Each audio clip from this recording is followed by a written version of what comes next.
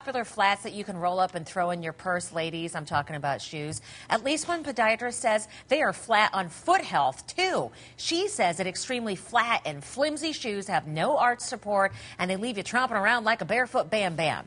I added that part. Still, lots of people love those. Well, one expert tells USA Today, actually, shoes with a 1 or 2 inch heel are the best for ladies. And if you do want the stilettos, get the ones that have kind of a thick sole to help balance your center of gravity. I display you these. See? So they have the bottom.